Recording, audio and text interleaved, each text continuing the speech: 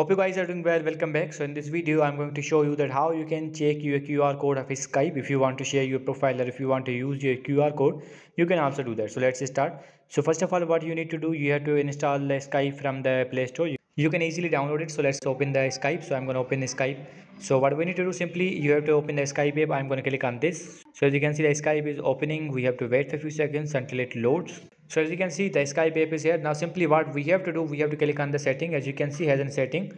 So let's click on this profile section. As you can see, we have to click on the profile section. So as you can see, after clicking on the profile section, what we need to do, we have to click on this option which is called Skype profile. So let's click on the Skype profile. And after clicking on this, as you can see, has our profile. Now simply what we need to do, we have to click on this option which is called share profile. So let's click on the share profile.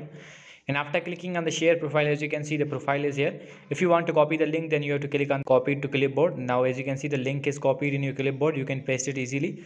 If you want to view the QR code, then you have to click on this. As you can see, here is QR code. If you want to scan a QR code, you can also do that. If you want to share this QR code with anyone else, you can also do that. It's up to you. I'm going to back again, and after that, as you can see, as in more options are here. Like you have to click on the more, and you will see some other options as well.